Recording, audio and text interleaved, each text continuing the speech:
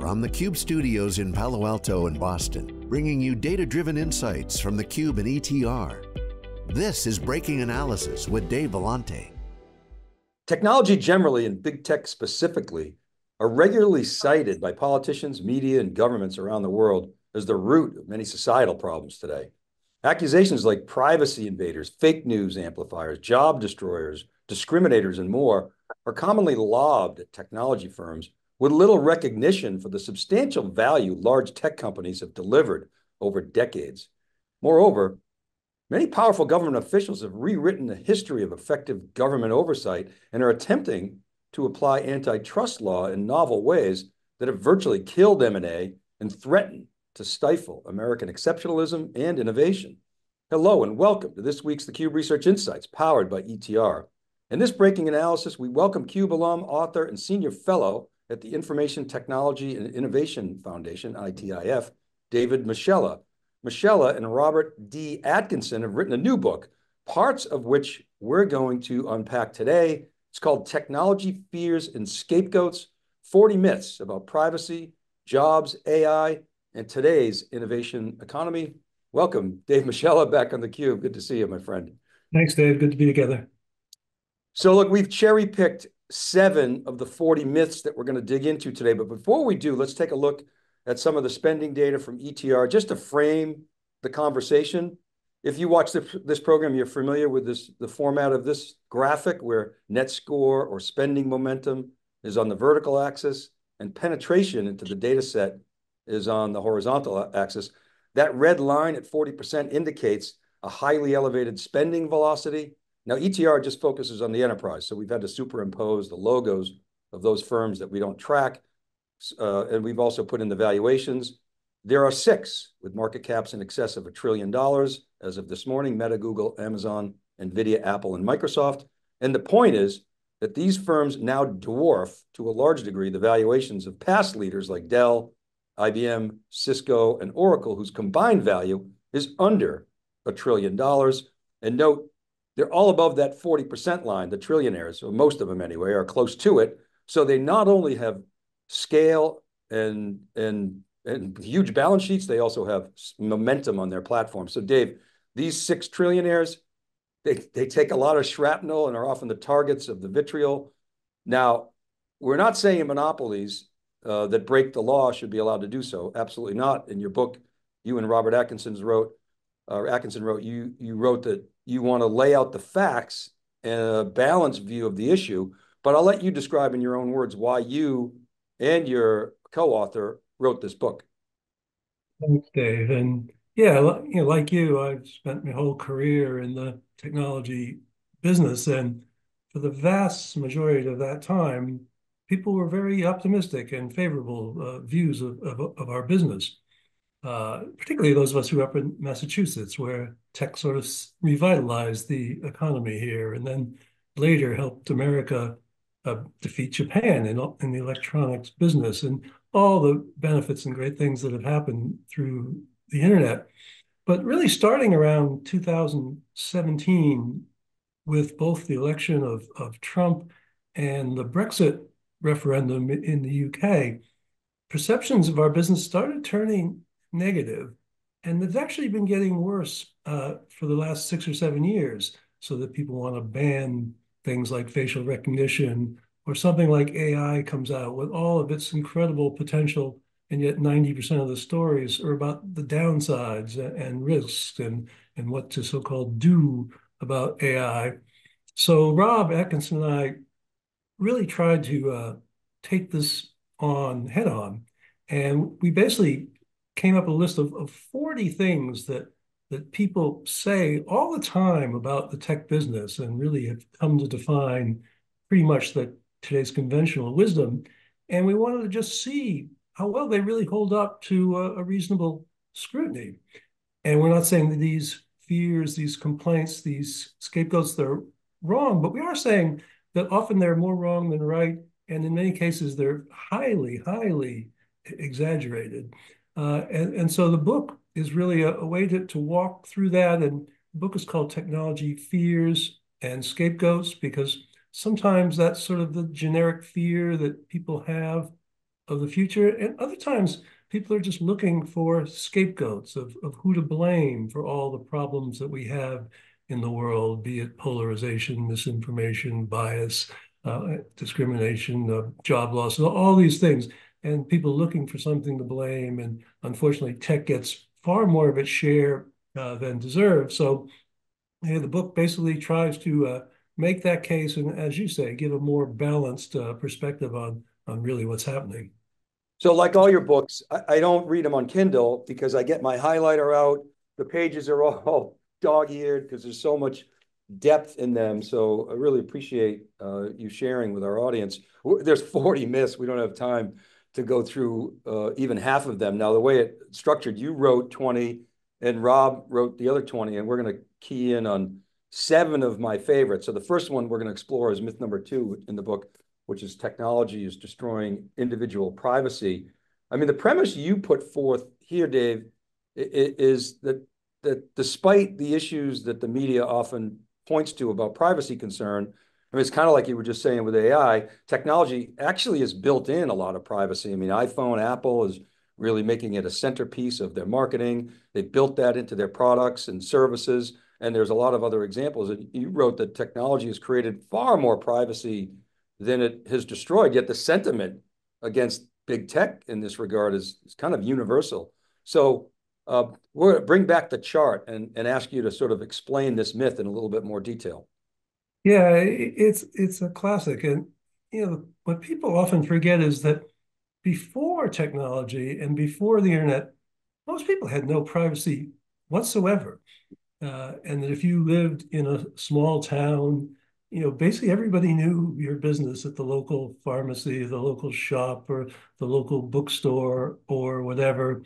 And if you wanted to look up some sensitive issue about health or sexuality or gender or beliefs, there was very few places, and oftentimes no cases, where you could do that in any sort of confidential manner. And so the internet has essentially brought massive amounts of privacy to virtually every American. And how many of us have never searched on something that you did because you'd rather not talk about it with someone else and you wanted to get some information? And we all do that. And when we do that, we're essentially making a bet. And we're betting that, all right, the servers at Google or Amazon or whatever, they might in some ways, know what we've asked. But the odds of that coming back to embarrass you or hurt you in any way are very, very small. So people make that bet, and by and large, it's been an overwhelmingly winning bet. And that isn't to say that there aren't real privacy risks with today's technology. We all know this. Cameras are everywhere. There's lots of surveillance. We're profiled. We're targeted. Our locations are tracked. The data is retained for forever. China shows us every day what a surveillance state could look like. But if you compare those and say, all right, hundreds of millions, virtually every American and really billions of people around the world benefiting from the sort of confidentiality of a standard search versus a smaller number, it's hard to say exactly how many, but in my view, at least one order of magnitude, probably 2 orders of magnitude of people actually hurt in any serious privacy way, you see that the balance is overwhelmingly positive, and yet you almost never read a positive story about the internet's ability to increase privacy. And the organization I work with, the ITIF, they spend a lot of time, they're a digital policy organization, and we spend a lot of time in Washington.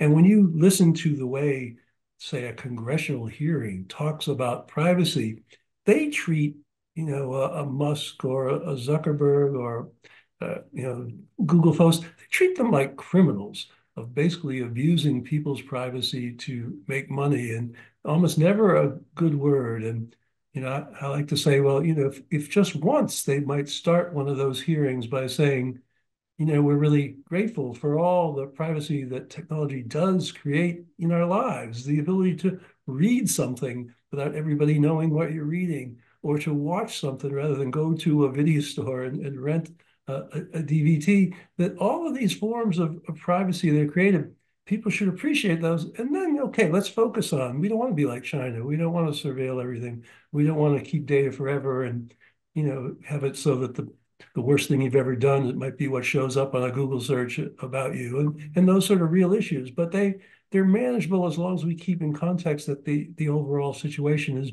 not just positive, but overwhelmingly positive. So a couple follow-ups. Am I correct in asserting that credit card companies have a lot of information, even prior to the internet, that they collect on us? And I've always felt like somehow that seeps out there. Are the sort of restrictions on credit card companies, or even, I just don't recall that kind of animus toward those companies and the financial institutions. Do they not have sort of similar data on us? And how is that protected? And why do you think that that's not been as much of an issue? Yeah, I mean, that's clear that the information business is a really complex ecosystems of banks, credit card companies, governments, healthcare organizations, insurance organizations, law enforcement, all kinds of people with all kinds of data out there. So why does tech get signaled out? I think it's pretty clear. They get signaled out because they have the money, they have the power, they have the visibility. But those other firms that you mentioned, they're really in the business of trading that data. The big tech companies, yeah, they want to sell ads, but their primary business is to get people to use their services. So I think they get way more of the blame than they really deserve.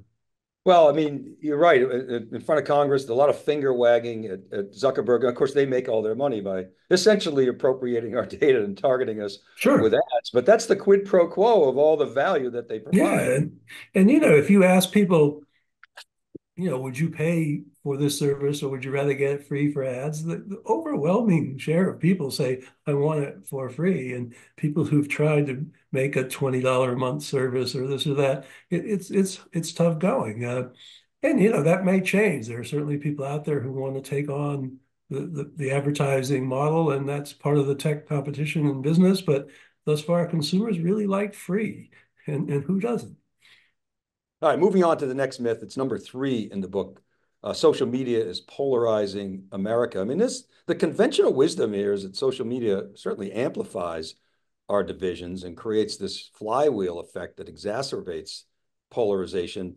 Is that not the case? Maybe you could explain your thinking on this one. Yeah, I mean, the privacy one is sort of a fear issue of people worrying about that. This is, to me, overwhelmingly an issue of scapegoating. That, if people try to say, why is America so polarized? It's so easy to blame it on social media. But the reality is we're polarized for real issues. Donald Trump is a uniquely polarizing figure, whether you like him or not. Country is deeply divided over abortion and guns and immigration and climate change. Our political system is a 50-50 tribal system that clearly leads to polarization built in to that. You have the mainstream media, whether it's Fox News or CNN, they're polarized themselves and contribute to this. So there's all these real sources of polarization. And to me, they're actually extremely similar to what America was like in the 60s. In the 60s, America was incredibly polarized, again, by a war, unpopular war, by assassinations, by riots, by protests, by drugs, by the counterculture, and all of these things. And all of those polarizations happened without any social media whatsoever. You look at Trump. Trump was polarizing whether he was on Twitter or kicked off of Twitter. It made no difference really at all.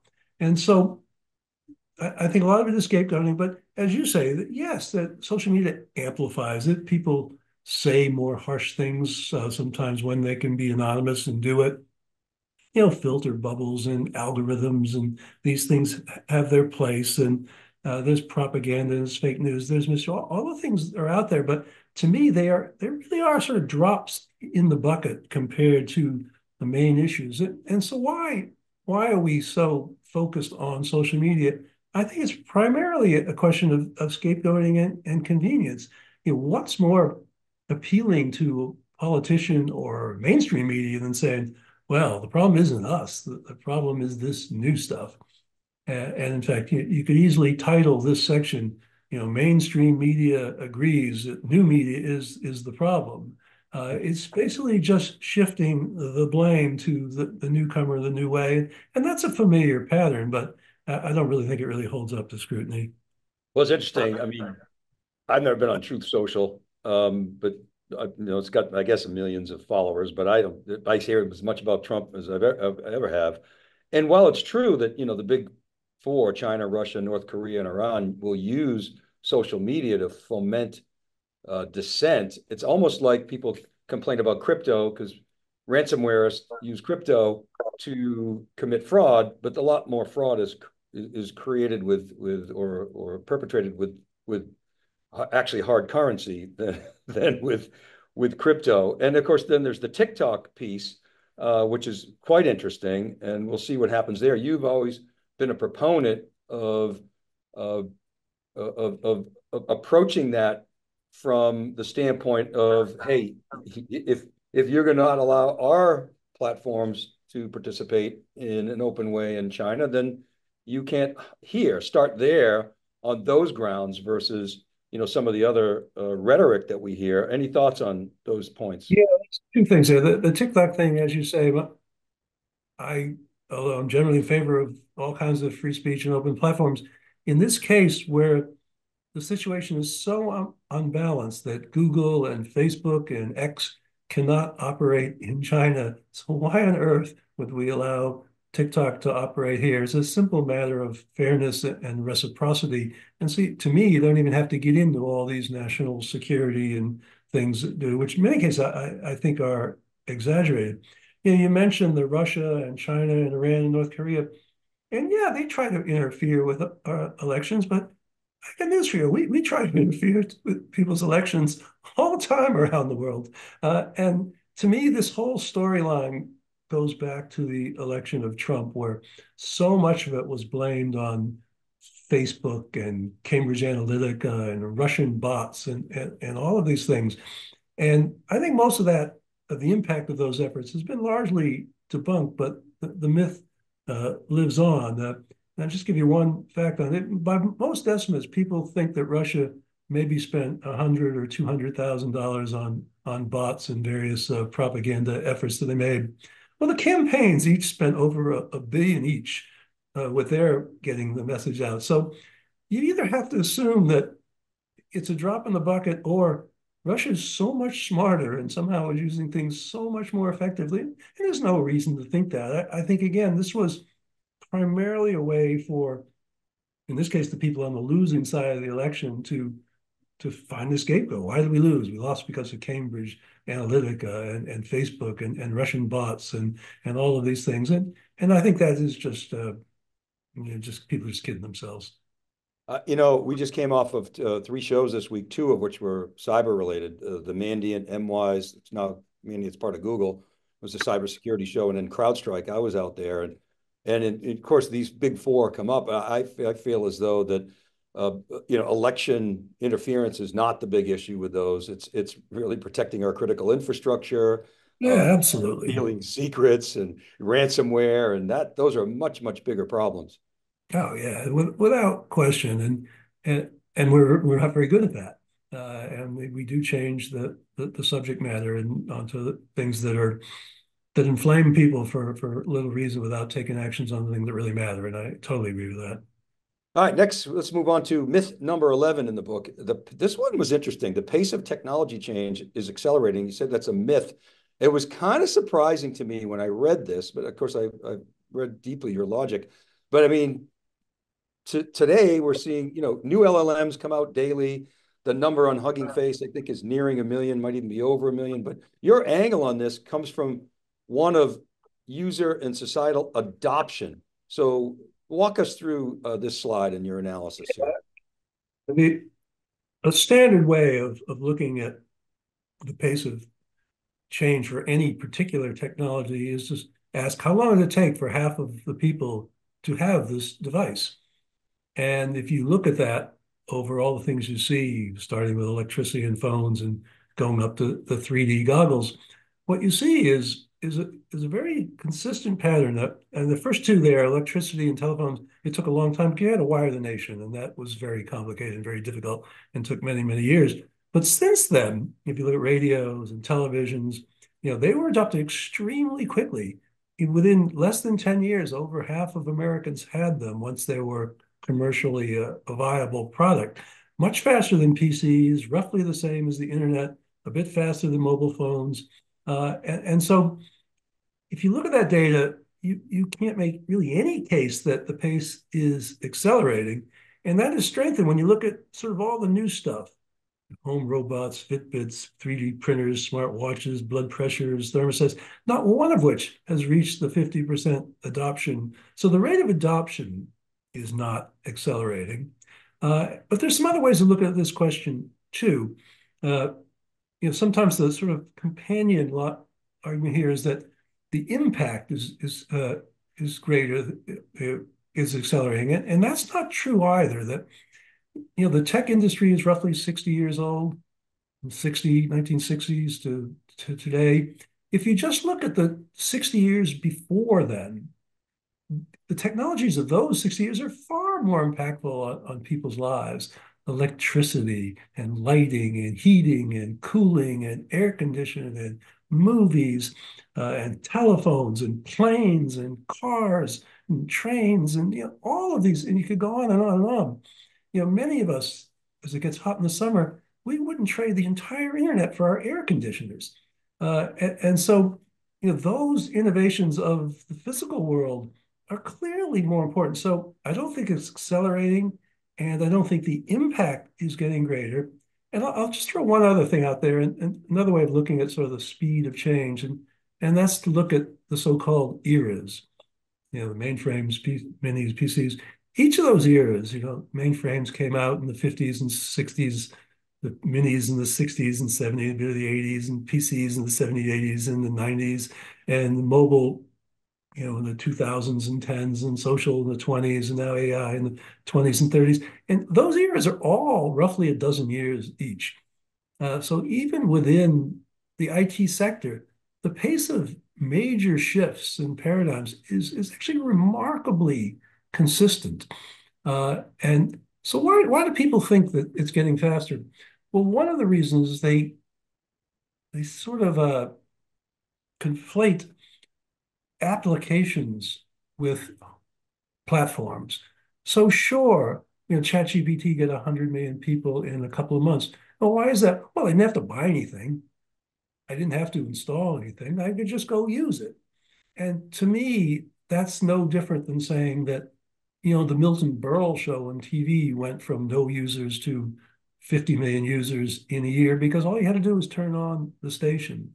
And so that the applications, whether it's Facebook or Google or ChatGPT, it's much easier to put an application on top of a radio program, a television, or a computer, or the internet than to buy a new platform. And so when people throw those numbers around, it's like, yeah, that's great. For 100 million is unbelievable.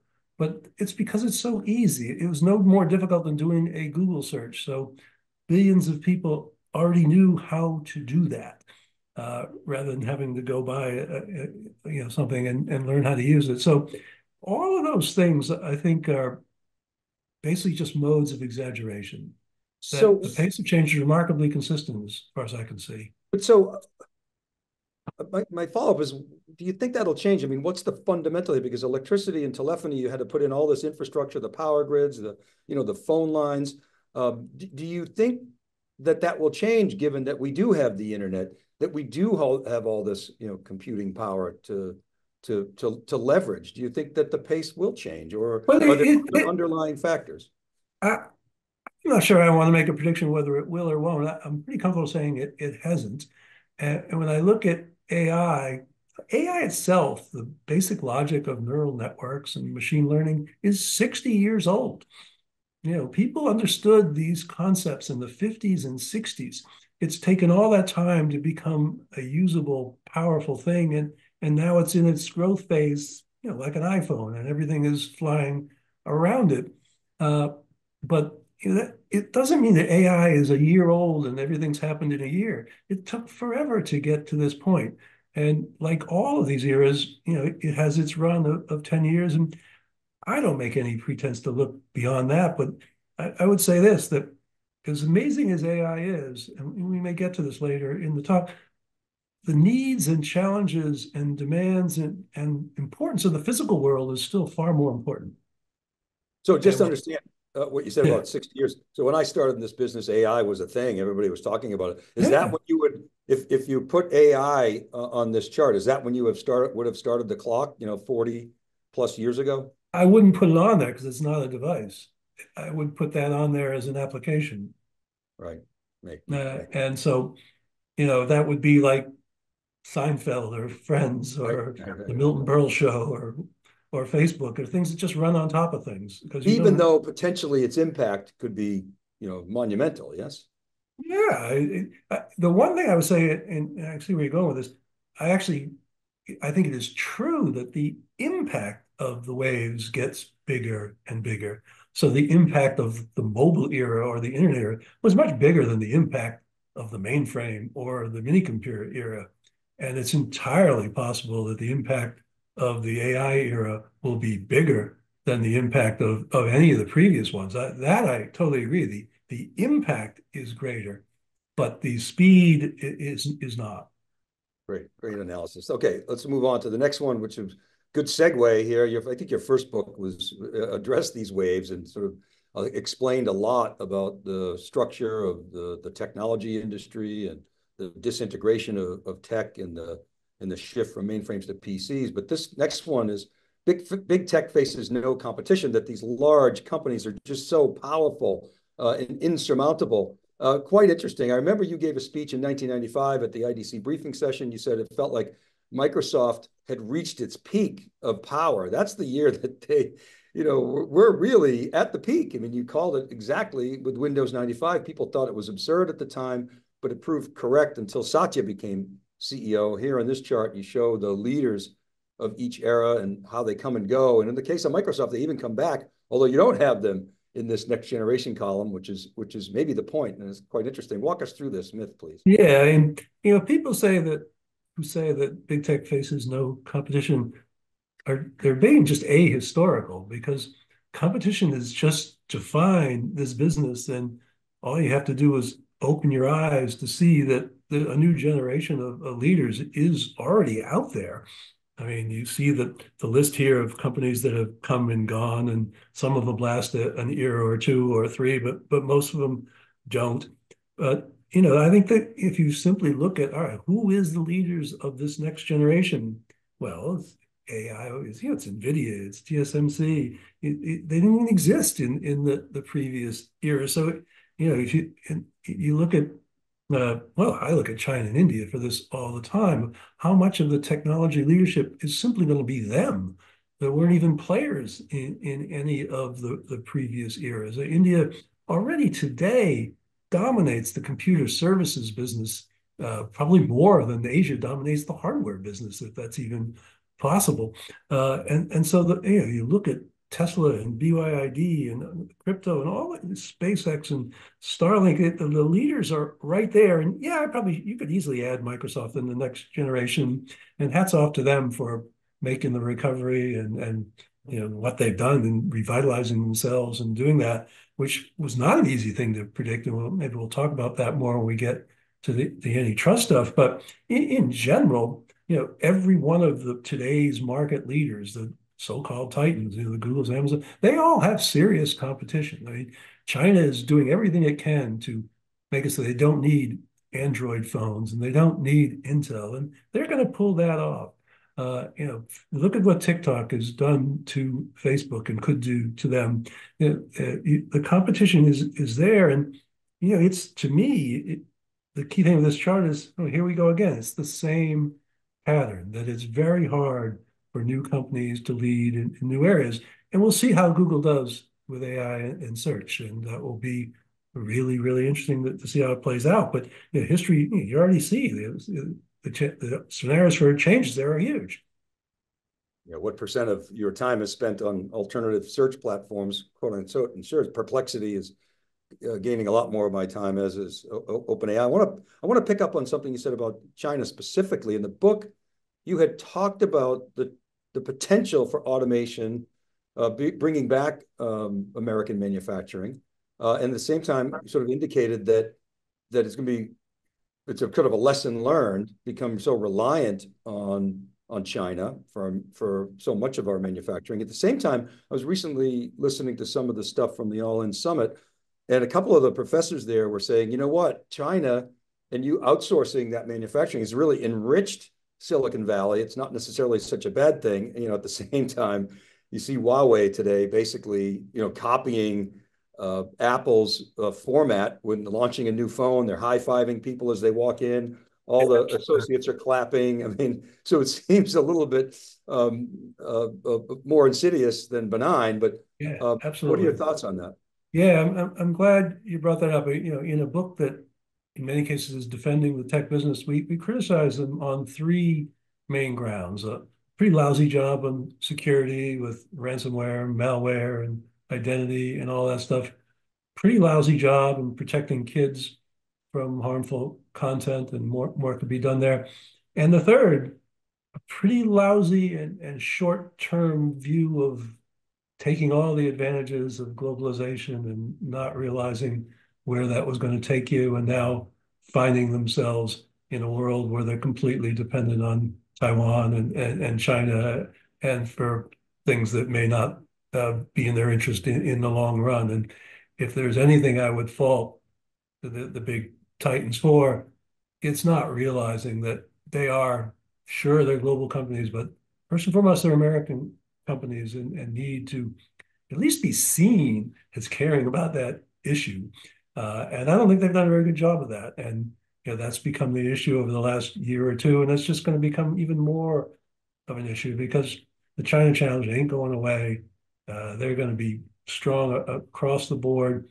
And it's not just a question of protecting the American market. The global market is up for grabs in many cases. So I think that is probably their biggest challenge. They can make money today by selling their advanced stuff to China, and they can keep doing that. But is that going to be the right thing in the long run? And it's that general tension between short-term benefits and particularly very long-term ones. And they've ridden that China gravy train since China went to the WTO in 2001. So over 20 years of good times, but it's not like you couldn't see this coming. You and I were at a conference when we were at IDC together. I think it was 98, and it was in Paris. And you'll remember Ellison was up on stage. He had that not three-piece, but the double-breasted suit. McNeely piped in. I got to interview him. Ellison was amazing at the time. I was just out at Oracle Cloud World a couple of weeks ago. He's still up on stage. Just incredible. The reason I bring that up is because I brought Deb on that trip, and it was the first time I ever went to the Louvre. And I immediately, when we stepped in, I grabbed her by the hand and said, let's go see the Mona Lisa. Just very, shallow of me, but I just wanted to beeline there. With your book, when I opened it up and I saw the myths, I went to this next one right away. Data is the new oil. It's sort of one of my favorites. And when I saw it, I thought you would talk about how data doesn't follow the laws of scarcity. In other words, I can use the same data in many ways, but oil I can only use once. Okay, that's an interesting nuance, but you have a far more profound angle and chose to highlight. It's somewhat nuanced, but it is more fundamental. I wonder if you could explain. Yeah, I mean, data is the new oil. I wish it were true. If only the world revolved around computers and data and information and connectivity and networks, life would be better. But the reality is that energy is still the main force in the global economy. And energy shortages and energy prices lead to inflation and geopolitical tensions and fragile supply chains and environmental issues and the race for electrification and electric cars and electric infrastructure and all of these things. And in the real world, those things are more important to national power, to national success, and in many cases to wealth than data. And as you say, there are all kinds of parallels that data and oil, their general purpose, they've created great fortunes. They come with so-called externalities. They need to be sort of refined, and they can have various side effects and things. And that's all there. But in the end, energy is still the most important thing. And if if you just look at the electric car and the moving away from fossil fuels issue, there's nothing comparable in the tech sector that will get society's full attention. So the bottom line is, to me, is the physical world of food, shelter, transportation is still more important than the virtual world. And I'm not sure that'll ever really change. People go to war over the physical world. They tend not to over the virtual world. And so, as I say, I wish it were true. I wish we were in a post-energy, post-oil world, but we're not yet. Okay, thank you. Last myth we're going to touch on, it kind of brings us full circle to the antitrust cases have been essential and by implication successful at regulating big tech. This is another favorite of mine as we watch Lina Khan affect the way the Sherman Antitrust Act is applied. But the point is market forces, and you make this point and you have many times, market forces have been far more successful and effective at regulating big tech than these broad actions, like, for example, breaking up Google. Let's take some time to analyze kind of the history of government regulation in big tech and some of the unintended consequences and the remedies that you think actually do make sense, Dave. Yeah. First thing is that the IT world has a very, very rich history in issues of antitrust. And so why is that? Well, it has to do with some of the unique features of technology that software businesses particularly have, and many internet businesses have very low or almost zero marginal cost, so that rewards scale. They're complicated businesses sometimes, so fear and uncertainty and doubt tends to make strong companies stronger. They have these network effects, so that the more people have them, the more benefits they are. So you have all of these sort of industry characteristics that tend to create increasing returns to scale. So having big dominant companies has been the norm in our business for forever, for 60 some odd years. And every time you get a big dominant company, someone says, we need to break them up. This isn't right. And if they may have their case, but there's so much evidence that indeed you don't, because technology deals with these problems. People thought IBM was unbeatable, unstoppable, all-powerful, and all-knowing, and would go on to dominate telecom and banking and factory automation and all of these fields. But in fact, the simple innovation of the microprocessor, which led to the personal computer, which led to local area networks, and then much more, basically obsoleted everything IBM was doing. And that was what took care of IBM's power. Everybody thought that AT&T monopolized the telecom network and had to be broken up, and it was broken up into 7 little mini AT&Ts, and people thought that was a great thing. But what really changed network? Well, it was the shift to wireless networks.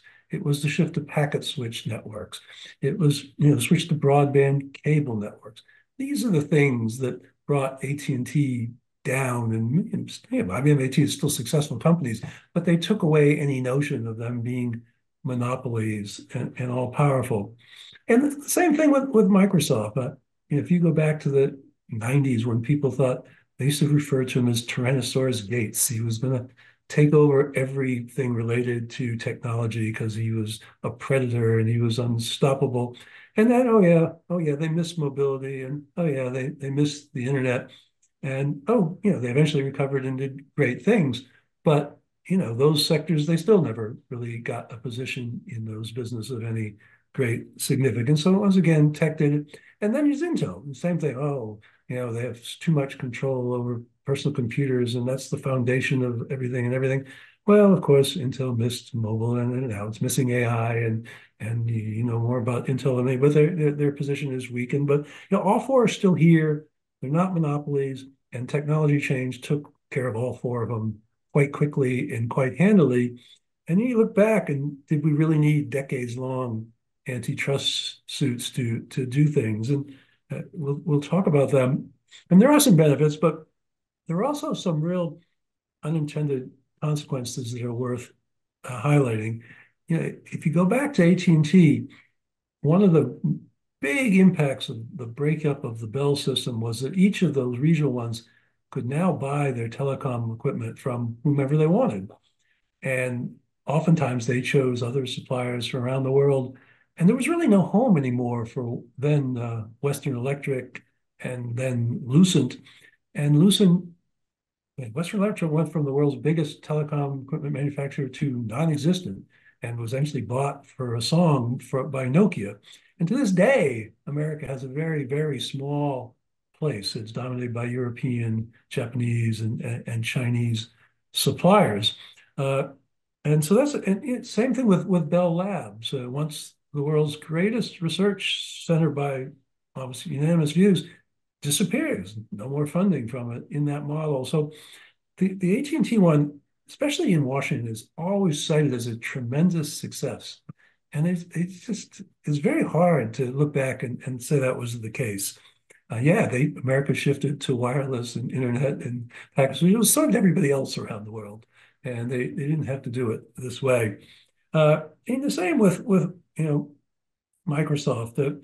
That case, fortunately, didn't last as long, but there was a very strong effort to break up Microsoft. They wanted to split the operating systems and applications businesses. And if they had done that, the profitability of both of those groups would have lagged. And the recovery that Microsoft has made and who it is today, you make a good case never would have happened. And that if they had broken them up, who knows what things would look like, but a good chance it wouldn't be the way it is. So for the company, for those shareholders, and if you like what Microsoft has done, which I'm pretty positive about, that scenario is not there. And then the same thing with Intel. The government sort of forced Intel to make life easier for AMD. And for a long time, that actually helped consumers with some lower prices. But it weakened Intel fundamentally, and it also accelerated the fabless view of that business, and it reduced Intel's profitability, and it's at least partly responsible for the very weakened Intel that exists today. So the unintended consequences are tough. But as you say, there have been some targeted benefits that have been good, and we can go into those if you want. Yeah. Well, so I just wanted to comment. It's hard sometimes because they see the dominance of these companies. You and I remember, again, I think you're the one who told me about this years and years ago, that IBM at one point, by your estimates, had 3/4 of the industry's revenue and 50%. There's the whole industry. So can you imagine? I mean, if the industry today is, let's call it 4 trillion, you're talking about a $2 trillion company with half of the profits. That would be just insurmountable, you would think. But and the same thing with Microsoft, but hubris and the thought that they're invincible, caused IBM to outsource, the operating system and the microprocessor to Microsoft and Intel respectively.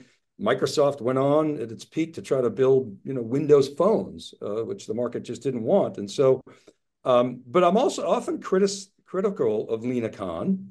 I look back at ARM and NVIDIA, maybe even though that wasn't she who made that call, it was, I think, the UK competition committee, at least had a big hand in that. But looking back, perhaps that was an okay thing. I'd love to hear thoughts on that in NVIDIA. But let's go to those targeted measures, because I don't think you've ever said, nor have I, that if a company's breaking a law or they're bundling or doing things that do violate the Sherman Antitrust Act, they should be punished and there should be remedies. What should those remedies be in your view?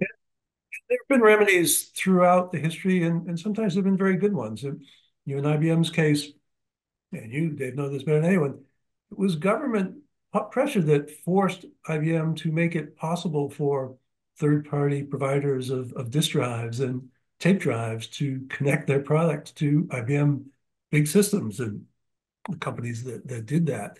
And that was a really good thing. Unbundling their IBM software really helped establish the software industry. In AT&T's case, they were forced to allow third-party modems to connect to their network, something they didn't want to do. They were forced to allow a carrier like MCI to connect to their network, something they didn't want to do. And similar sort of interoperability things were there with Microsoft and Intel as well. So that the pressures to sort of open up their platform, to make it easier for competitors to have some sort of specifications and standards, these have a pretty good history. It's the breakups and the threats of breakups and all that really I draw the line at. And that, to me, is the big problem that I would have with Lina Khan, that she believes that bigness in and of itself is a problem and ultimately will harm consumers. And I think that's wrong because, as I say, the tech business has increasing returns to scale. So bigness is part of the business and really can't be taken away. And I still have a problem too with, you had IBM was one monopoly and Microsoft maybe was one, but today they talk about Google and Amazon and Meta and Apple. They say they're all monopolies. You can't have 5 monopolies. Mono means one, and they all do compete with each other. So they're not monopolies in any sense that IBM would recognize. As you said, IBM had 75% of the entire computer business. That was a monopoly. And so I think I have no issues with the FTC looking at business practices and seeing which ones will help make for a better environment. But when they try to say that they've abused this and they need to be broken up and these huge fines and these long cases, those things have not worked so well in the past. Punishing success seems to be the model. And yeah. And Lina, right now, anyway, the sentiment of breaking up Google, it was interesting what you were saying about Microsoft. Had they split the company, they might not have been able they might have become irrelevant and not been able to fund their turnaround. You think about Google and the massive competition right now in AI between all the big tech companies and new entrants like OpenAI, who supposedly is raising another $6 billion or so. That, to me, let the markets absolutely play out. And they will. What do you make of NVIDIA? I mean, NVIDIA 15 years ago decided to basically risk everything and start investing in its software platform. It ended up, it bought Mellanox, and I remember its stock got crushed during this time frame, and it virtually has no competition. So in that sense, it's a monopoly, but it had earned it through, foresight and maybe a little bit of luck and tailwind. But I don't see what they've done wrong. Do you have any thoughts on that? I don't think there's anything wrong at all. They're doing what's always been. They're the leader in their market, and everybody gravitates around them for as long as they are the leader in their market. And good on them. So I don't see it. And you talk about these sort of breakups. There's nothing more sort of easy and sort of fun about this sort of armchair chess playing. It's like, oh yeah, I could break Google up into their phone business and their search business and and their documents business and the YouTube business. That would be sort of interesting. Or maybe Amazon should be broken up, their cloud and their retail, and Facebook should be broken up. It's so easy to see how that might be tempting to people, but the history of all those isn't good. And as you say, at a time when all of those companies are gearing up for battle with China, do you really want to hobble them and weaken them for the hope that it might lead to stronger competition around when there's really no evidence? If you took those pieces apart in Alphabet, do you really think that's going to strengthen the American competitors? I sure don't. No, and you think about consumers. I mean, I love Amazon.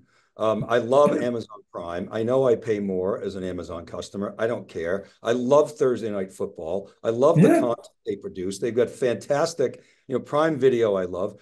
That's funded in a large part, in many quarters, and even longer term by AWS. You break those two up as a consumer, I'm actually, could be affected in negative ways. And so, again, I think the clarity of your thinking is right on, that that narrow measures are going to be much more effective, and perhaps Lena will see this, Dave, and we'll change your mind, but I doubt it.